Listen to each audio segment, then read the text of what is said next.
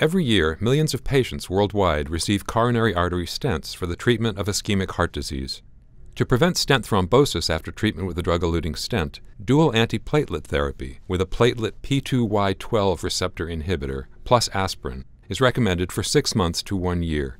The risks and benefits of treatment beyond 1 year have remained uncertain. The recently completed DAPT study randomized 10,000 patients who had received an FDA-approved drug-eluting stent, had already completed 1 year of treatment with dual antiplatelet therapy without having ischemic events, repeat revascularizations, or major bleeding, and had shown a high degree of compliance with that year of therapy. The patients were randomized to receive an additional 18 months of either continued dual antiplatelet therapy with aspirin plus a thienopyridine, either clopidogrel or prasugrel, or with aspirin alone. The co-primary endpoints were the incidence of stent thrombosis and a composite of death, MI, or stroke.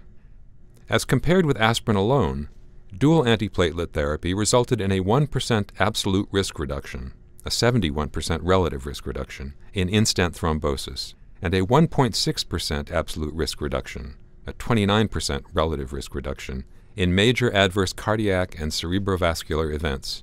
The rate of moderate or severe bleeding was higher in the dual antiplatelet group. At the 33-month follow-up, all-cause mortality was 2.3% in the thienopyridine arm, as compared with 1.8% in the placebo arm. This appeared to be driven by a higher rate of non-cardiovascular death that was accounted for by differences in major trauma associated with bleeding and in cancer-related death. The central conclusions of the DAPT study were that dual antiplatelet therapy continued for an additional 18 months, reduced the risk of in-stent thrombosis and major adverse cardiac and cerebrovascular events, increased the risk of moderate or severe bleeding, and increased non-cardiovascular mortality. While it doesn't offer an easy answer, this much-awaited trial adds important data to inform individualized decisions about the optimal duration of dual antiplatelet therapy for patients with drug-eluting coronary stents.